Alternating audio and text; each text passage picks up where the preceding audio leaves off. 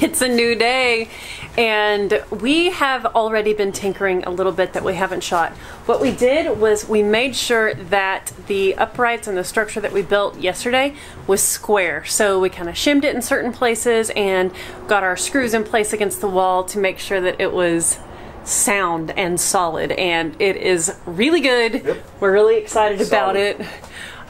So now what we're going to work on is the other portion of the countertop structure. We went to Lowe's this morning and we got a piece of wood that we're really excited about for the actual countertop, and we got some cool backsplash stick-on tiles that are like a brushed aluminum that we think are pretty cool looking. So we're excited to show you all that and see a little bit more progress in the kitchen department today. We have placed 2 pieces of our 1x1 because that's the height that we want our countertop. So we've started at this portion. This is where the handle for the oven goes. So we're going to tack these in place, and then we can begin to get the rest of the structure together.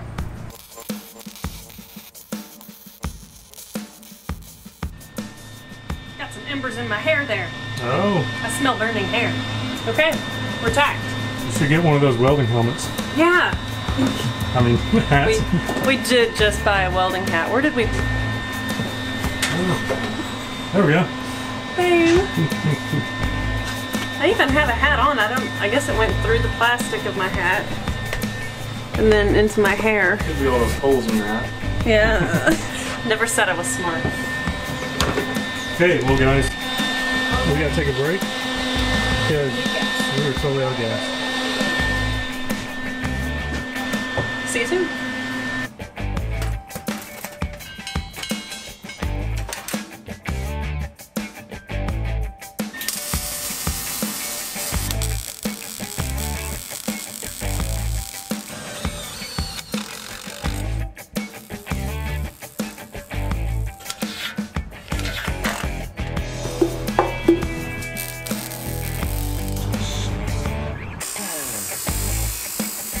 We're gonna do these 4-inch 1x1s to rise it up to that height that we want the countertop, and then we're gonna do one full-length long piece that goes across that takes it up to that height. So we gotta go cut that piece and then weld it in, and oh my goodness, might be ready for the countertop.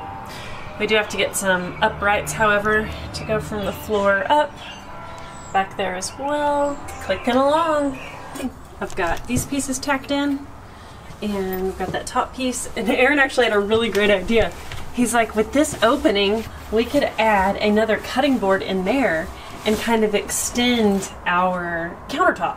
So we could have it be one of those deals that slides in like a drawer and then slides out. And when he's working right here on the cooktop, he could slide this piece out and have more countertop right here.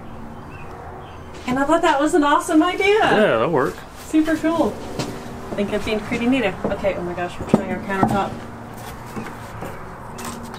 We obviously are going to make this less deep, but how's it feel? Feels good. Yeah, it looks good. Sweet.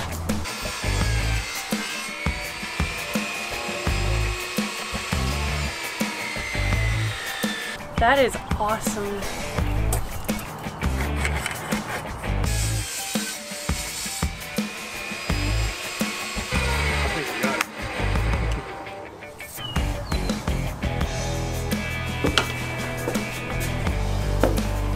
See how it fits. Perfectly flush here. Okay. We have our 1-inch overhang. Beautiful. Yep. It looks really good. Yeah, that'll work. Check it out. Okay, so this is exactly what we planned for. We wanted the handle to tuck in right here and go right underneath the countertop. This is really great. Okay, so we cut a piece of countertop for behind the stove, and it looks really good. We're gonna shim this up just a little bit because I had tack welds on the top of here, and Aaron ground them down, and then it didn't sit level. So we got that level. We're going to get those all positioned tomorrow and cut and make sure everything's sound there. And we're really excited. All in all, it was a really successful day. Look, it sort of looks like a kitchen. That's so cool. I love the window there. Oh, will you grab some of the backsplash to show them? I thought you were going to say the bottle of wine out of there. We have wine in the wine cooler. Babe, it's Tuesday. Look, this is really cool. So it looks like we're going to use about half a sheet for the backsplash. So yeah, it's going to be split in half. We use the 2 pieces, you know, per section of backsplash. Show them. And yeah, and we think it's gonna look pretty dang cool. About half there. Yeah. Yep. And then, you know, after that, it'll be the charcoal gray wall paneling. Yep. So we're really excited. We think it's gonna look pretty sharp. Awesome day, babe. You did it awesome. We did a lot. We did. We persevered through nervousness about fabricating and I was trying to wait, sorry. Too much sawdust. We persevered through nervousness. We're calling it a night though, and it's about 7 o'clock, so it's time to go cook dinner and eat. And look forward to tomorrow, more progress. See y'all then. Alright, we got my coffee steaming. And I've got all the things that I need. I'm supposed to pre-stain, moisturize the wood, stain it, and then polyurethane it. I'm really excited because this wood actually has like little bitty chunks, and I think it's going to be really pretty. It's not just one, you know, piece, it's a bunch of different grains mixed in, so I think that's going to be awesome.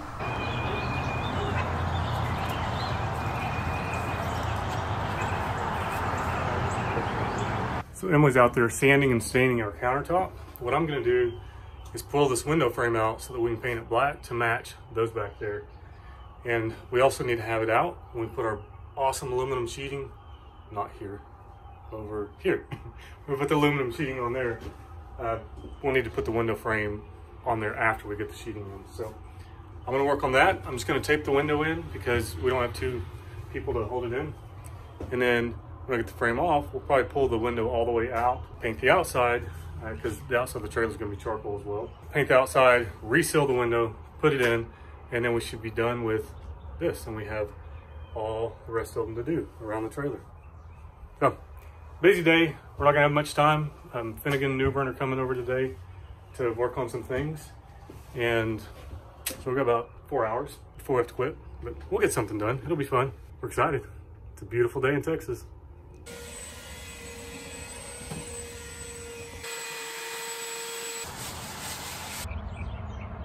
Taped off. We'll just pull these screws out and our frame should come out in our hands.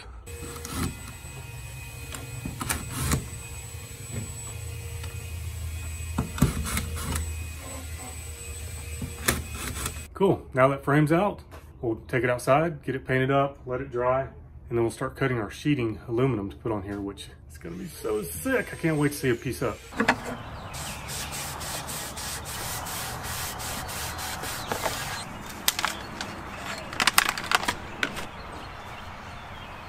Ooh, this is so dark. Ah! Okay, I think I'm done.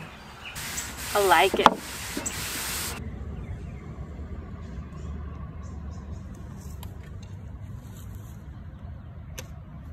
Okay, Aaron bought another cool tool. Yep, found that at Lowe's this morning. It's pretty sweet. It's like the guard on the table saw. It clamps down and get your measurement perfect, and it'll help you make a straight line. Yep, here's how I came to where it's positioned. I measured where I needed my cut to be, made a mark. Then I measured how far is my blade from the edge. That's 1 1/8 inches. So I set my guard back exactly 1 1/8 inches. And I can verify it by putting my saw up against it, and we can see that it goes right there on my mark. Nice. I wanted to cut on plywood because this stuff's really loose and floppy. So we're going to set the depth of our blade so it just barely goes through that aluminum, because I don't want to cut all the way through this plywood. We want to keep using it multiple times. We'll grab a battery and let's start cutting. So I'm sure some of you guys noticed that we're using a wood blade to cut aluminum, which seems really strange, but I learned that from a friend of mine. See, this summer, whenever COVID happened, he was having a really hard time finding help. So I went to help him and enjoyed it and learned a lot of good things.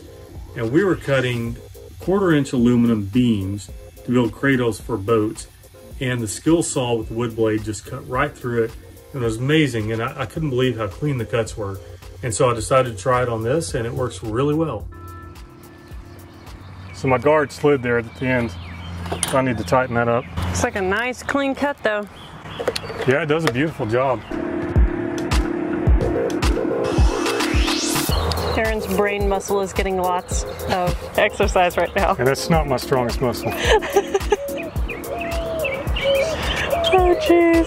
Cutting out pieces because we have that window right there and the doorway.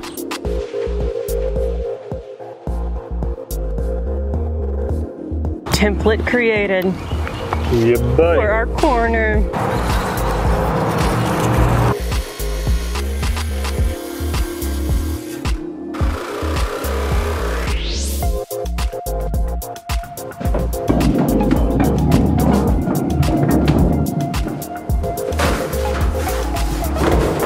Awesome.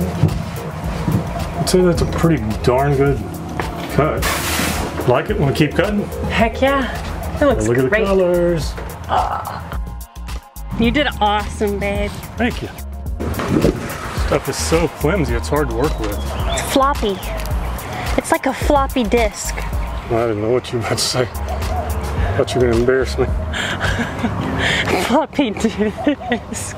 Floppy disk.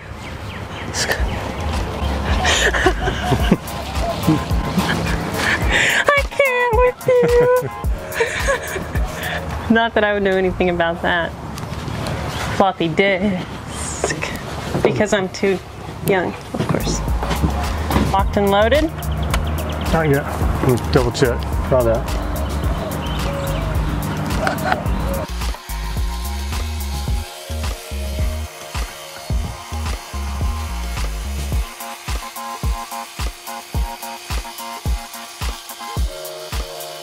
If you'll release it, we'll slide it down.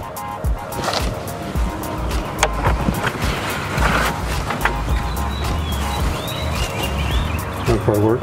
Okay.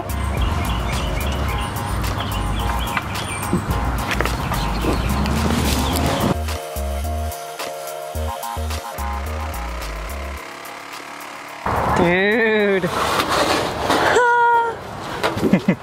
There it is. Now, so we pre-drill our holes so we can put screws in it. Okay.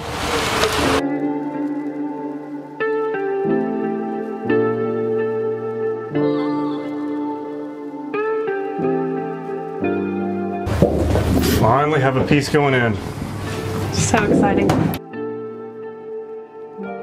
So we made some marks as to where we want to trim. We want to see a little bit above the doorway gone and a little bit around these corners. It's always better to go less in the beginning than more. So hopefully we just don't do too much. Let's see if it works. I think it's good. I think it works. Finally get it? I think so. Okay. Okay. Put some glue on it. I think so. Let's mark it over here where to stop gluing. And I guess when we glue it and put it up, we'll hold it up there and get the window ring on. Just use the old screws for now. And before we do that, we have to pull the plastic out from around the window ring. Yeah, I think we should pull the plastic off. That way we're ready to put screws in. Now, question, with these screws down here, are these gonna mess up where our countertop butts up to the wall since we can't countersink them because of the metal? Potentially, we'll look at it. Yeah, I mean, probably so. We might just butt the countertop up to it. There's a gap, but it won't matter because of the backsplash. That's what we should do, is use the countertop as the piece that holds it in here. Not screws? I was saying butt the countertop up against the screw heads, and there will be a gap from the screw head to the wall, but it won't matter because of the backsplash. Got it. Sorry, I missed that. It's okay. That's what I was thinking. Okay, now let's get some glue on it. Okay.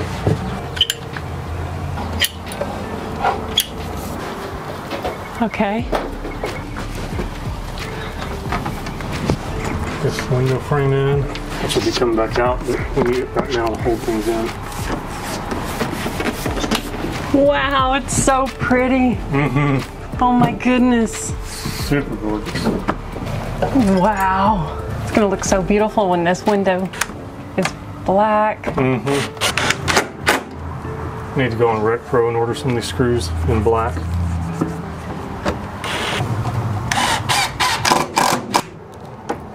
Okay, as instructed, I have sanded my piece down, and I will get all this sanding dust off and then go back with a second coat. The instructions say to sand it between coats so that it's nice and smooth. So that guy's got to get sanded now. Alrighty, second coat is on. After we got this piece of metal in, it was just such a beautiful afternoon. It was like 4:30 or 5, and we decided to take a break and go take a sunset flight in our little airplane, our little Cessna 172. We got it back from the A&P mechanic a couple of weeks ago, and we've just had some crazy weather and wind, and today was just perfect, so we couldn't help ourselves. We just went up for a sunset flight and then went and grabbed some dinner, and now it is nighttime. But we still have a little bit of gasoline left, so we're gonna install the backsplash. So we do have a little space here from the heads of the screws, but we're pretty stoked because this snugs right up to it and you don't even see that little gap, and it's gonna look really super pretty. So let's get our first one stuck. The camera and lighting is a little bit funky, but we only have one light. Thank you, my love.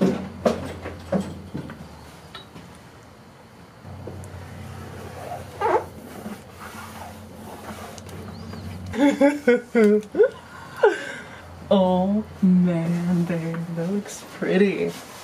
I love this brushed aluminum look. yeah, It's super snazzy. So these are just peel and stick tiles that we got from Lowe's. And I will say, because I hate spending money, they were kind of pricey. They were just under $12 per square. I was kind of like, dang, man. I'm kind of proud of those. But I really want them. So. But wait. Oh, son of a. Went a little up. And I just popped one off. Might have to sacrifice one. What do you mean? Just throw one away. No, babe. I just talked about how dang expensive they were. No, but... Oh my gosh, dude. It goes up just the slightest bit. I didn't even push it real good. Push it real good. I'm just gonna have to deal. Just don't let it be mislined. That's not gonna work. I don't like it. What? Why? Well, because it goes up and then you're gonna come back down. We will notice that, but... I'll notice enough to drive me crazy probably, because I'll spend a lot of time there looking at it. Okay, I'll pull it off. I mean, my heavens. I think we're maybe a little too tired to do the tiles tonight. That last one was a little bit off and we were unhappy with that, so I took it off. We will resume that project on a later date. Night, y'all. In the trailer, it's a beautiful morning and Aaron's gonna take a stab at this. It's so intimidating. Scraping that stuff off was such a pain. I ended up actually using Brakleen. It melted the glue away like nothing, and of course I had been scraping at it angrily for too long, and I sprayed Brakleen on it and it just like melted away, and I was like, of course, Brakleen, thank you so much. So here it goes.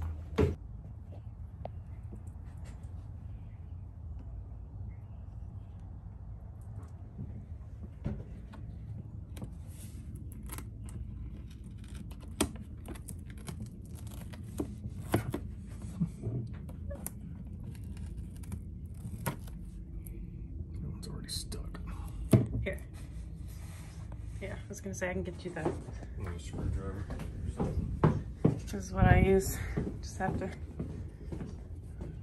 do it really carefully because it'll separate from the others.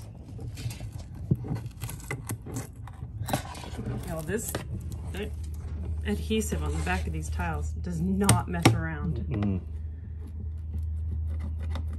Y'all think about these brushed aluminum tiles. They're actually like a metal. They're not plasticky and like cheap feeling. They feel like they're solid. It's really cool. I love the way they look. I think they look industrial and yet sort of fancy.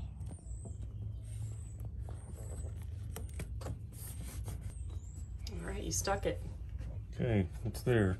I wish it was down that way more, but it's so hard, like finding that balance of just accepting it. Excited to see it all done. So we just used the saw to trim this last piece. And look, there is actual like really thin piece of aluminum. Pretty cool. Last piece going on.